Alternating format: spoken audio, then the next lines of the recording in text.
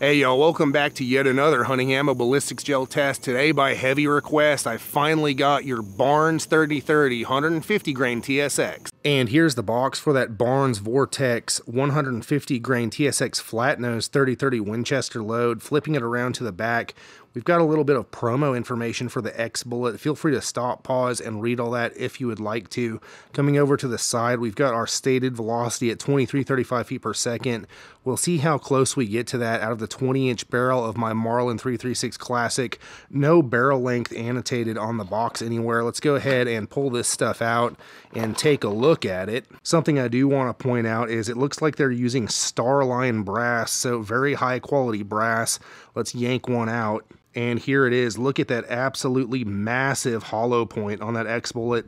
Let's go shoot the stuff and see how it does. And my test rifle today is my Ruger-made Marlin Model 336 Classic. It's got a 20-inch barrel, and up top I've got a Leupold VX3 HD 2.5 to 8 power scope. And coming on back, I've got to show you one of my handmade leather cartridge cuffs. This one is an antique brown color. I've got 3030 stamped right in. Check out my website, masonleather.com. I would absolutely love to make you one. And if you're looking for a handmade super thick Latigo leather sling, I've got you covered there too. And coming around to the other side, I've got to show you my whitetail deer design.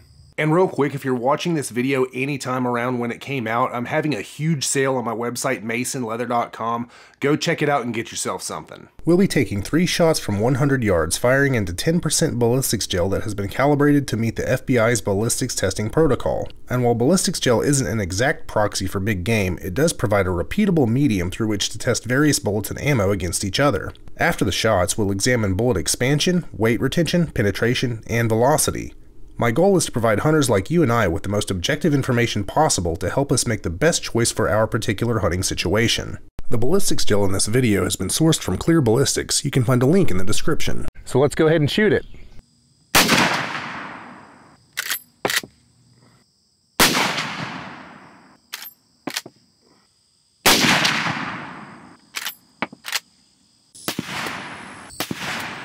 And here are those velocities for that Barnes 150 grain TSX load out of the 3030. Minimum 2249, max 2270, average 2262. And we are down here at the blocks after shooting that Barnes branded Barnes 150 grain TSX load out of the 3030 Winchester.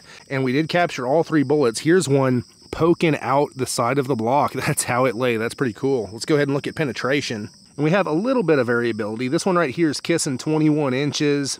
We've got one right here that's about 26.5 inches, and this one is a little further. We'll give this one 27 inches. That's pretty darn good penetration. And then look at the expansion. Those petals folded back and stayed expanded a little bit. They didn't fold back a whole bunch, and that's why we have a little bit better of a wound cavity than a lot of 30-30 loads will give you. And here I came around to the back to look at this bullet right here sticking out of the block. As you can see, that mushrooming, that expansion, it's good size. It's a lot bigger than the 308 diameter of the bullet. And that just helps create a nice wound cavity up front, a longer wound cavity rather. Not very explosive, but just a nice long damaging wound cavity. So there, I moved the tape measure so we can take a look a little bit better. It looks like they come in, they don't really start to do much until about 1 3/4 inches, maybe about the 2-inch mark. Then they open up and just give a nasty spiral twist wound cavity all the way back to almost the 13-inch mark. That's nasty. A lot of times your 30-30 Winchester stuff will kind of die off before the 10-inch mark, 7-8 inches, but this went a bit deeper. That's nice to see. Because if it's not going to be explosive like a higher velocity round, at least it'll give you a long damaging wound cavity, as much as it can. Just by virtue of how the X bullet performs. So let's dig these guys out and take a look.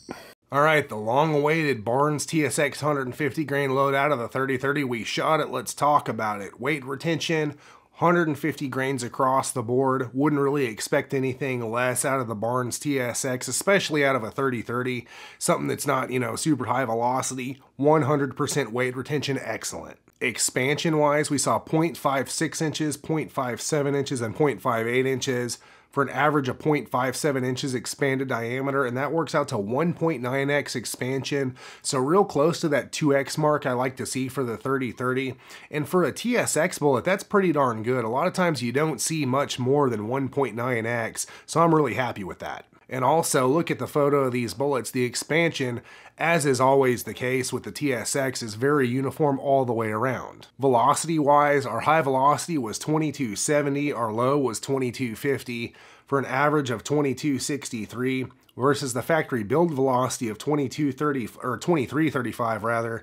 So we did come in 72 feet per second slow. It is what it is. I've had other loads come in actually faster than box spec out of this same rifle, so make of that what you will.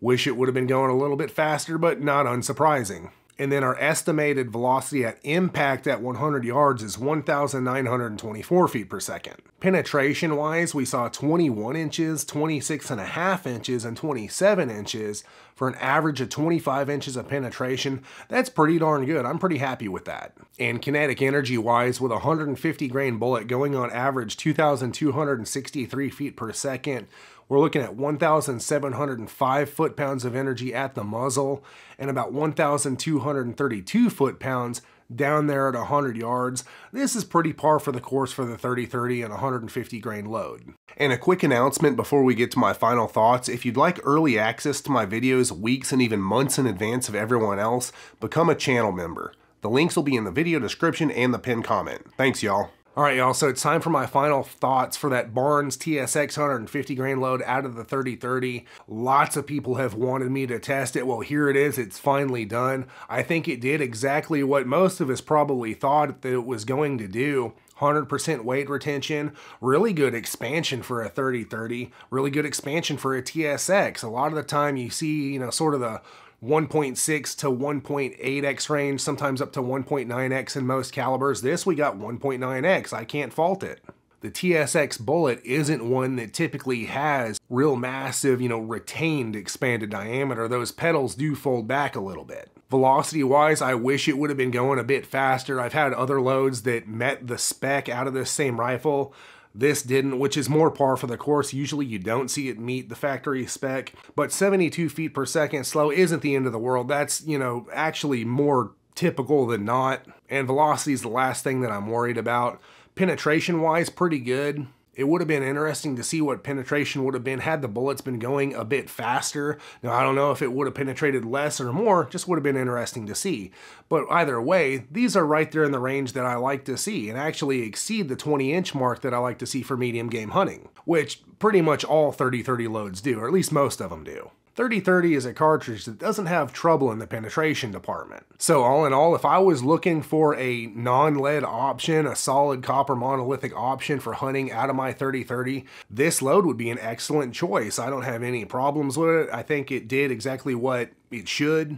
If I don't want lead in my meat, this could be a great option. If you've used this load, let me and everybody else know in the comments how you liked it. And check out my website masonleather.com and get yourself some leather gear handmade by me just for you. I've been handcrafting leather gear for hunters for over a decade, and I would love to make you something. And there are hundreds of reviews on my website, so you can see what real hunters have to say about their Mason leather gear. And also tons of photos showing all the customizable options, including name, initial, and caliber stamping, as well as wild game designs and more. Everything is handmade by me right here in the USA. I would love to be a part of your hunt through my leather gear. And it helps support this channel, so I can bring you more hunting ammo ballistics gel tests, and lots of other cool stuff in the future. The link will be in the video description and the pinned comment, or you can just type masonleather.com into your web browser. And click one of these cards for more hunting ammo ballistics gel tests.